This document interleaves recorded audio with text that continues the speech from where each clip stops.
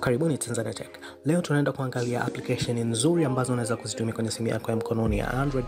Application hizi ni nzuri sana guys, na zinaweza kusaidia wewe kutumia simu yako ya Android kwa namna ya kipekee na namna ya rahisi kabisa.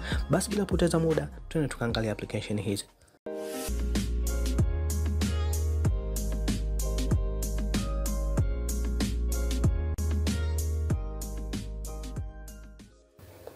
Kwa kwanza basi tuanze na application ambayo inaitwa Typing Hero.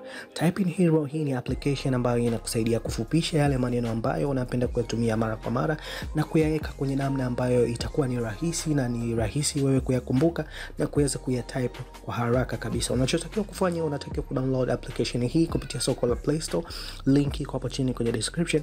Baada ya kuinstall vizuri application hii kwenye simu yako, utatakiwa kuclick hii sehemu iliyochorwa haka kama mtu iliyoko juu upande wa kulia, kisha itafunguka sehemu ya accessibility, kisha shuka mpaka chini kabisa utaona sehemu imeandikwa Typing Hero, kisha bofya hapo na uweke sehemu ya on hapa juu ili kuweza kutumia application hii kwa namna rahisi na namna ya kipekee kabisa.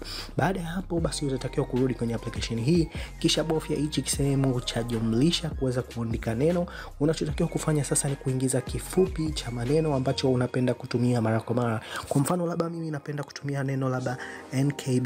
Hili neno lita represent sentence nzima ambayo labda itakuwa nitakupigia baadaye.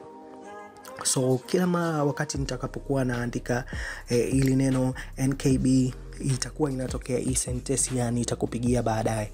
So baada ya kumaliza hapo utabofya kitufe cha save kilichoko juu. Unaweza kuongeza idadi ya maneno kadri unavyopenda. So baada ya kuandika hivi, tukienda sehemu ya ujumbe mfupi, kila nitakapoandika neno NKB basi utaona kabisa hii sentence nzima imetokea nitakupigia baadaye. So application hii inafanya kazi kwenye kila application ambayo iko ndani ya simu yako ya Android. So kila wakati utakapokuwa unaandika kile kifupi cha maneno ambayo unapenda kuyatumia mara kwa mara, basi lile neno ambalo ni sentence ndefu itatokea moja kwa moja na utaweza kutype kwa haraka kabisa. Application hii ni nzuri sana guys, na inapatikana kupitia soko la Play Store.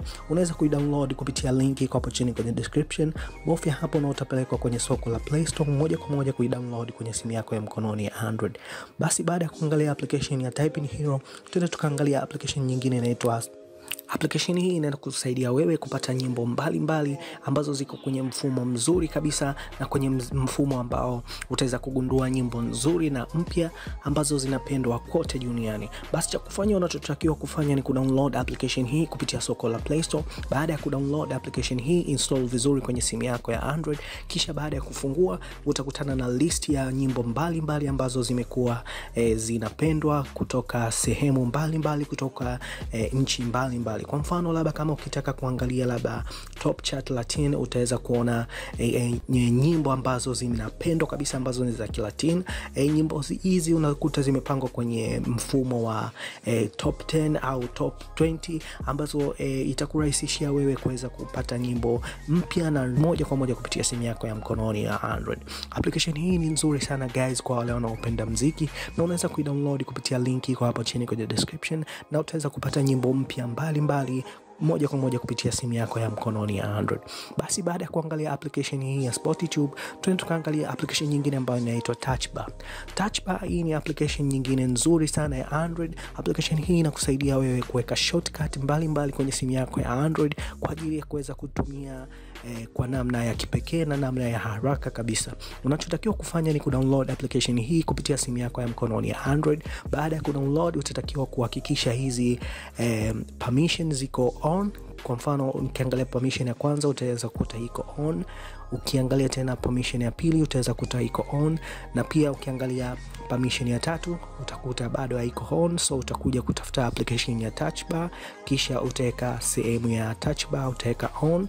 Baada ya hapo utaweza sasa kuweka hii bar shortcut moja kwa moja kupitia simu yako ya mkononi ya Android. Utakuona hii sehemu ya shortcut iko juu kabisa pale upande wa kushoto au upande wa kulia, au kama unataka ikae chini utaiona imekaa hapa chini moja kwa moja kupitia simu yako ya mkononi ya Android. Kama unavyoona guys hapo, utaweza ku access vitu mbalimbali kwa urahisi kabisa. Application hii ni nzuri sana guys, kwani inakusaidia ku access vitu kwa urahisi kabisa, na utaweza kutumia vitu hivi kwa haraka kabisa kupitia simu yako ya mkononi ya Android. That's it guys, hiyo ndo application ya Touch Bar. Application hii inapatikana kupitia soko la Play Store. Unaweza kuidownload sasa hivi kupitia link iko hapo chini kwenye description. Kisha utaweza kupata shortcut hizi moja kwa moja kupitia simu yako ya mkononi ya. Basi baada ya kuangalia application ya Touch Bar, tunaweza tukaangalia application nyingine ambayo inaitwa Around Sound. Around Sound hii ni application ambayo itakusaidia kurekodi nyimbo mbalimbali kwa urahisi kabisa, bila kutumia nguvu na bila kutumia muda mrefu zaidi. Application hii ni nzuri guys kwa sababu inakusaidia kuedit sound ambazo unazirekodi, pia inakusaidia backup hizo sound ambazo unakuwa unazirekodi moja kwa moja kwenye internet. Unachotakiwa kufanya ni kudownload application hii kupitia soko la Play Store. Kila baada ya kudownload application hii kwenye kupitia soko la Play Store, uta-install vizuri kwenye simu yako ya Android. Kisha baada ya hapo uta-click hichi kitufe ambacho kiko juu hapa chini upande wa kulia. Kisha baada ya hapo utaweza kurekodi moja kwa moja kupitia simu yako ya mkononi ya Android. Baada ya kumaliza kurekodi, basi uta-click stop. Basi utaona ile record imekuwa saved, na uzuri ni kwamba unaweza kuedit maneno ambayo ulikuwa unayaongea. Unaweza kuedit chochote kile kutoka kwenye ile sound, na moja kwa moja utaweza kupata sound ambayo ni nzuri na ile ambayo unataka. Application hii ni tofauti na application ambayo inapatikana kwenye simu mbalimbali, ambapo hii application ni nzuri kwa sababu itakusaidia kubackup zile sauti ambazo utakuwa unazirekodi, na hivyo utaweza kuzipata baadaye hata kama utakuwa umepoteza simu yako au poteza simu yako kwa bahati mbaya. Hivyo ni application nzuri sana guys kuweza kuwepo nayo kwenye simu yako ya mkononi ya Android kwa ajili ya kurekodi sauti mbalimbali. Basi baada ya kuangalia application ya Around Sound, tukaangalia application nyingine inaitwa HQ Music. HQ Music hii ni application nyingine nzuri kabisa ya muziki. Application hii inakusaidia kuweza kusikiliza muziki kwa urahisi kabisa na kwa haraka kabisa kupitia simu yako ya mkononi ya Android. Application hii ni music player, lakini ni music player ya kisasa kabisa ambayo itakusaidia wewe kuweza kusikiliza muziki kwa namna ya kipekee kabisa, na namna ambayo ni ya tofauti kabisa. Basi unachotakiwa kufanya ni kuinstall application hii. Utabofya link iko hapo chini kwenye description. Kisha baada ya hapo utaweza kusikiliza nyimbo moja kwa moja kupitia application hii kwa namna ya kisasa kabisa.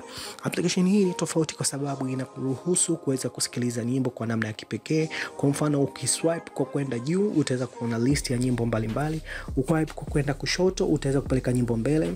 Ukiswipe kwa kwenda kulia utaweza kurudisha nyimbo nyuma. Hivyo ni namna ambayo ni ya kipekee kabisa, na ni rahisi hata kama utakuwa unaendesha labda gari na unataka kusikiliza nyimbo fulani kwa haraka. Hii application haitakupotezea muda, kwani utaweza tu kuswipe na kuweza kusikiliza nyimbo moja kwa moja kupitia simu yako ya Android. Basi baada ya kuangalia application HQ Music, tukaangalia application nyingine inayoitwa Gazeti. Gazeti ni application ambayo itakusaidia kusoma habari mbalimbali za hapa Tanzania moja kwa moja kupitia simu yako ya mkononi ya Android. Application hii uzuri wake ni kwamba ina blogs mbalimbali. Unaweza kuangalia hapa, unaweza kupata blogs mbalimbali za michezo, burudani, yani unapata blogs zote moja kwa moja kupitia simu yako ya mkononi ya Android. Vile vile kitu kizuri kuhusu application hii, pia unaweza ukasikiliza radio mbalimbali.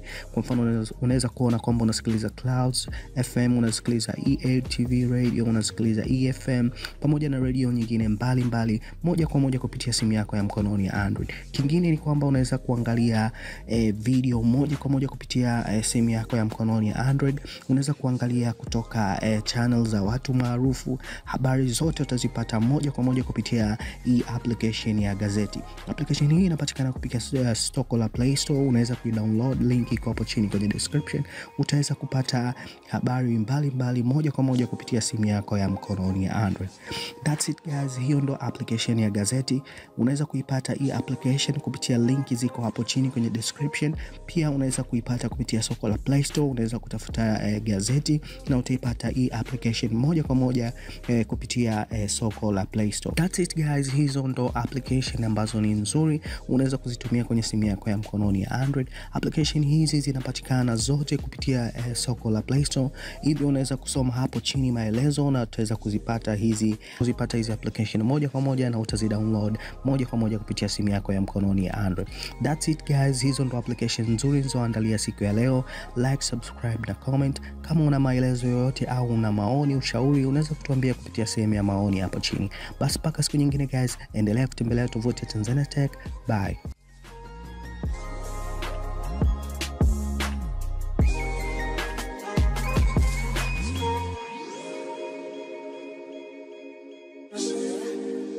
Take